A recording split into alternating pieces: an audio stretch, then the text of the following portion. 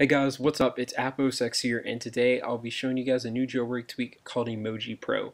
Additionally, I'll be showing you guys why this jailbreak tweak, EmojiPro, is much better than Emoji 2 for iOS 5.1 Plus, which is another tweak. So this tweak right here is Emoji 2 for iOS 5.1 Plus. It just came out on Cydia either yesterday or 2 days ago, and as you can see, the method of implementation is pretty clunky. You actually have to install it over an international keyboard. In this case, I have Catalan, and the only way to get access to your characters is through numbers, special characters, caps lock. They're not really organized in any fashion whatsoever, and it's really hard to use. EmojiPro, on the other hand, uses a much better method of implementation in the sense that it takes advantage of iOS's built-in emoticon keyboard. Now, to do this, you'll still need to get an App Store app or a jailbreak tweak to enable the emoji keyboard on iOS, but once you have it enabled, you can get access to all these new characters with its new jailbreak tweak. As you can see, there are some moons, there are some more animals. You'll see on the next page, I believe, there are some more fruits.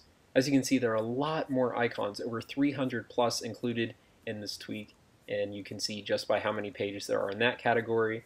Of course, there are even more in every single category, and there are some nice ones at the end of this, including some clocks and things like that.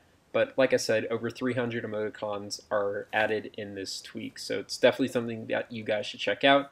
It is available for 99 cents on Cydia's BigBoss repo. If you guys use emoticons, even if you don't, you might be interested in this tweak. It's only 99 cents, so you guys should definitely check it out.